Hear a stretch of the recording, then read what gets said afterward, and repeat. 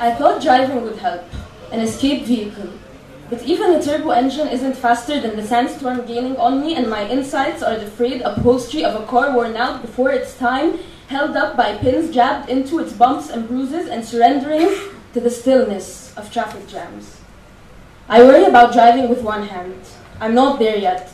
As I drive, I circle through my music and cut my chest open with my bare hands, vomit and venom, a river of black poisonous soot cascade out. I don't know when the stream will stop.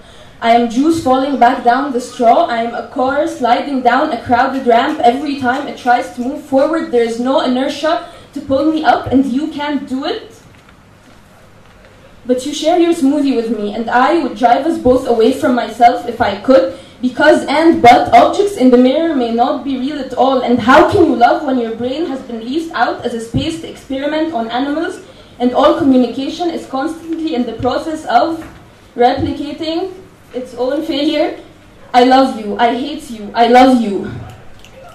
It's not your birthday. I tried to save it for your birthday, but I can't. It comes pouring out of me. I tell you, you make me want to stay alive, because that's all I ever wanted when I wanted to disappear. And now I don't know what to do, how to dig that life out from under the graves of decaying bitterness and resentment that have buried it deep inside.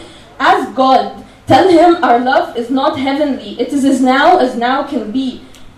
You're the best thing that's ever happened to me, and I don't trust myself or the world, but I hope to our great fucks, may they never rest in peace, that even when we die, we always stay alive.